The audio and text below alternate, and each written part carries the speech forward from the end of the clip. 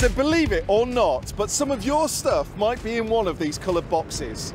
Because the next time you buy a pair of jeans, a cuddly toy, a flat screen TV, a fridge, your bed, a bottle of Prosecco, it's probably come from ship onto rail right here. Welcome to the Freight Escape!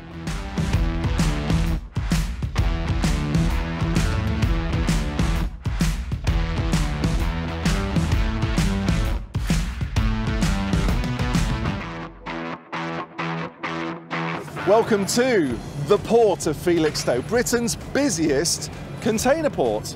And it's also one of the key parts of the Anglia route. Why? Because it's pivotal to one of the fastest growing sectors in rail freight, intermodal. The team here unload 4 million of these containers every single year. That's on 2,000 of these jumbo ships. They employ 2,500 people here, and I cannot wait to show you round.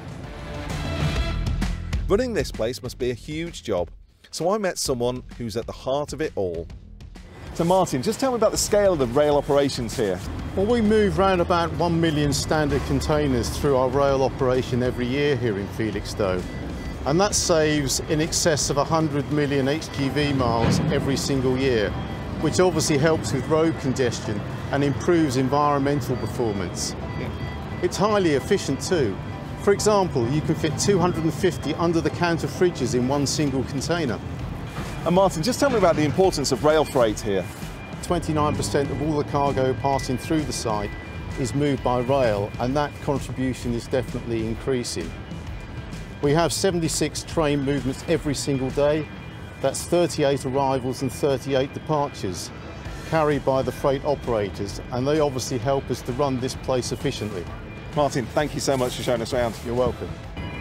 There is more amazing stuff coming on the Freight Escape, so contain yourself. I caught up with Tim from GB Rail Freight to find out how they work together to keep all of this stuff moving 24 hours a day. Tim, it's a pleasure to meet you. What does it take to move all of this incredible stuff out of here? Collaboration is the honest answer. Working with our partners here at the Port of Felixstowe, working with Network Rail, working with our customers to understand their challenges and ensuring that everybody knows what they're doing and when they're doing it.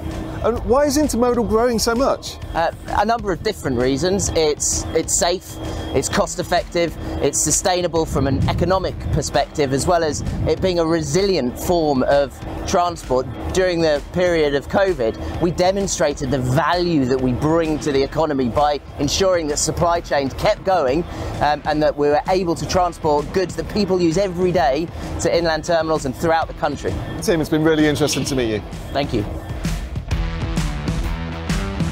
So how is Network Rail helping to grow the rail freight operation here? I met two of our colleagues to find out. So Steve, just help me understand what we've done to upgrade the Felixstowe branch line. Well, in 2019 we completed a £60.4 million investment to increase capacity on the branch, installing 1.4 kilometres of additional track, as well as upgrading signalling, level crossings and building a new bridge. And Steve, what are the benefits of that work? Well, the number of trains has increased already, and the scheme allows for up to 48 in each direction every day, which will create a much bigger role for rail. And Kate, what can Network Rail and our colleagues do to help grow freight operations? Well, I think there's a role for everyone, whatever their department, whether it's signalling, whether it's maintenance, whether it's rail planning. There's something we all can do to help freight run on time. And that's really important because we all rely on the products that rail freight brings us, whether it's the laptops we're working on at the moment, whether it's the jeans we're wearing, whether it's the breakfast we had this morning. It's all relied on rail freight services running on time to their destinations. Kate, Steve, it's a pleasure to meet you.